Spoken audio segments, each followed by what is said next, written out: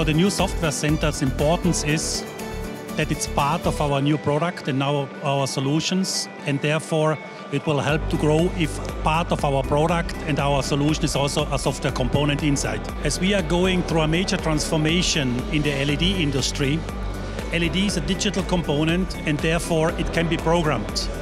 Software will become part of the entire product, and therefore software is so important for the entire solution and the entire service what the Zumtobel Group is able to offer. Well, software is of key importance to us, and we add value to our customer by bringing excellent software to our products. The strategic goals for the new center are twofold. Internally within the Zumtobel Group, this is going to be the leading center for software development, for our systems, for our controls. And that's internally we want to be the leading brain behind software for the group.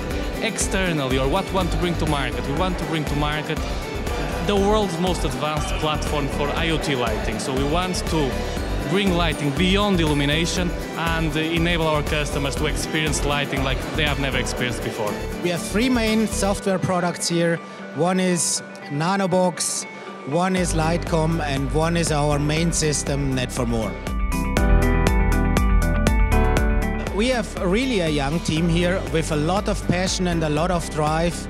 We are sure that they will be very, very successful and bring us to the next level of software competence. Well, they should keep their enthusiasm and their dynamic, because that we need in a relatively slow-moving lighting industry. We need this competence, we need this passion, we need this dynamic. They should stay like they are, because then they can contribute the maximum to the entire Zumtobel Group.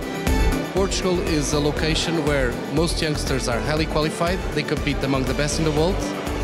They can speak several languages, so I'm sure that they will be a fundamental component of the future success of Zumtobel.